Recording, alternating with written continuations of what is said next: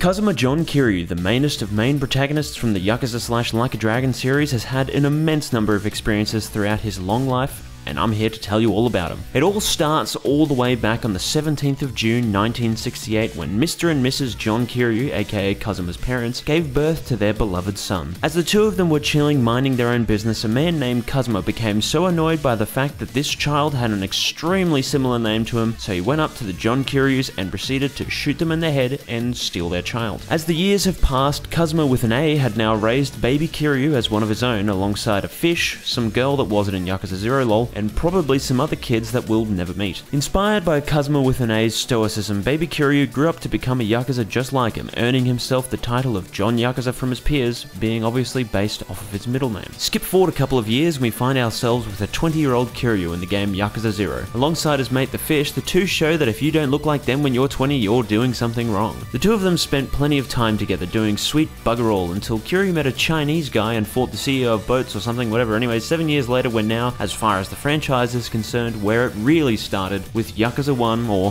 Kiwami 1. The story this time around starts with the Fish accidentally team killing his boss Dojima, and Kiryu then proceeds to get banned for it because the Fish thought that it'd be funny to make his username Kazuma with a U like a dickhead. After spending 10 years in the joint, Kiryu makes his way back into society and heads right to his favorite bar, Serena. There he meets the Fish, who was very eager to play a brand new game with his best friend. 桐生組の立ち上げはまだ決まったわけじゃない。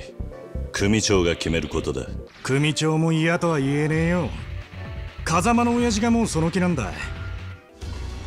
控えろ、錦。Come on. Round 1. Fight. またおめえに先越されちまったか。なあ、錦。お前。妹はどうなんだ。なんだ。なあ、決着をつけよう。俺たちの戦いに。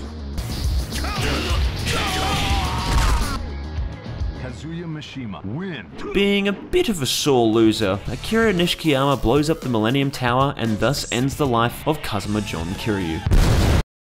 Fortunately, Kiryu was a proactive man and made sure to set his spawn in a bed beforehand, leading us right into the story of Yakuza 2 and Kiwami 2. After experiencing the traumatic death of his best friend, Kiryu decides that now would be the right time to start living a quiet life, so he meets up with an old friend from his 20s, Goro Majima, and he becomes a partner in the Majima Construction Company. The pair had a very successful business, with their most accomplished work being Kamurocho Hills, which serves the sole purpose of being a really big paperweight because the gates are permanently shut and no one is ever allowed to go in there. Unfortunately, their main rivals in the construction industry, the Goryu family, wanted the plot of land that Kamurocho Hills was built on top of. So, rather than seeking a peaceful business deal, the CEO of the Goryu family, Ryuji Goryu, instead decided to try and fight Kiryu to the death on top of Kamurocho Hills. Rather intensely, the man even placed a large explosive on top of the building to further hinder Kiryu and Majima's business. After beating their rival within an inch of his life, Kiryu had to make the decision: try and stop the bomb from blowing up, or try to save himself and get out of there. Kiryu obviously picked the third option and started making out with the guy's sister right in front of him for whatever reason, and then Ryuji and Kiryu died in the preceding explosion. Fortunately, this is the world of Kingdom Hearts, and so Kiryu finds himself in Yakuza 3 waking up on Destiny Island with Simple and Clean playing in the background, but it's copyrighted, so enjoy the Destiny Island theme song instead. On Destiny Islands, he meets a young girl named Haruka, who tells him of a plight that their islands are facing. "Please, Mr. Kiryu," she says, "there's some men from the government here and they want to build an amusement park here on the island. Don't worry, young girl.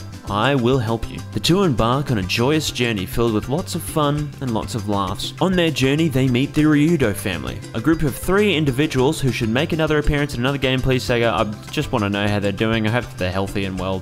Please, Sega. But anyway, some more hijinks ensue and Kiryu gets into a fight with the bloody CIA or something, and some psycho Yakuza dude, and then Kiryu gets stabbed and dies. And so, because he was dead, Kiryu does nothing in Yakuza 4. Just kidding. Kiryu didn't die, but he pretty much still did nothing in Yakuza 4. However, the reason for this was very simple. In their holiday time, Majima and Ryuji made amends for their discourse in the past. Together with Kiryu and their financer, the CEO of Sky Finance, Shun Akiyama, the 4 of them co-starred in an action thriller called Dead Souls. The four of them made box office records, earning them a fair bit of cash and having themselves lots of fun. "Let's do this again sometime," they all said, as the four of them plus Kiryu's friend Haruka enjoyed a nice and relaxing time together as they counted down the days until Yakuza 5. When Yakuza 5 came around, they all discussed starting ventures and other businesses. Being unable to separate themselves from their own businesses, Akiyama, Ryuji and Majima all cheered Haruka and Kiryu on from the sidelines as the two of them embarked on their own journeys in their new industries. Kiryu had become a taxi driver and Haruka had become a performer. Haruka was very bad at her job, so she flopped, but Kiryu was doing very well. Unfortunately, due to the rising competition between the taxi industry and rideshare services such as Uber, Uber's CEO shot Kiryu in the stomach and then stole his car, so he had to walk home. Haruka fortunately managed to find him out on the street in the middle of literally nowhere despite having no way of knowing he was there, and there he collapsed. On the brink of death,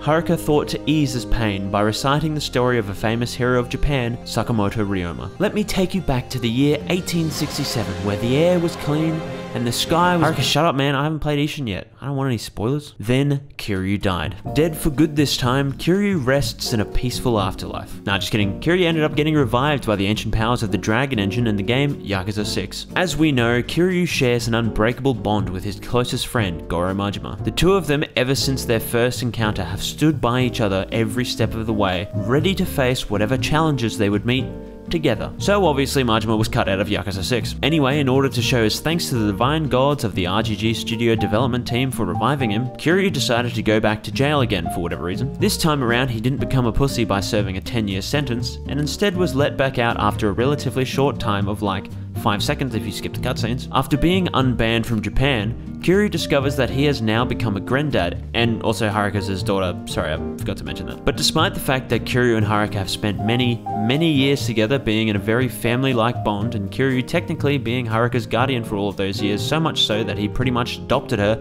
and is legally her father, Kiryu says, no dad, get fucked. Thankfully, Akiyama was paying a visit to Kiryu to discuss his finances with him, and after a very civil discussion between the two, Akiyama managed to convince Kiryu that he's being an idiot and that as far as the world is concerned, Kiryu is the father of Haruka. But unfortunately, this discourse came about because Haruka was put into a coma by a man named Toshihiro Nagoshi, and her son Haruto unfortunately had no one to care for him. But with his friends there to support him and his newfound determination to be a good role model for his grandson, Kiryu decided that he would put his silly past of dying like 5 times behind him. Kiryu decided that now would be the time to live a better life, to be a better person, to finally become the man that his family has always needed him to be.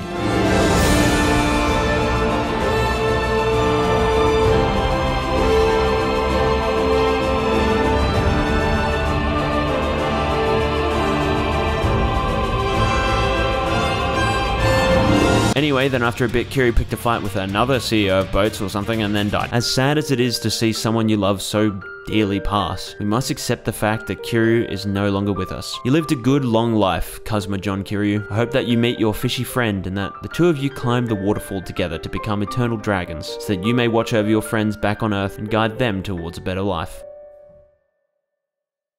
He's in the next game. What? He's in the next game in the series. Do you mean like Judgment? I don't think he's in that one. No, it's in Yakuza 7. You know, like Yakuza Like a Dragon. Well, Kiryu miraculously comes back to life, and what he ends up doing is contact... Read it. Are you serious? Read it.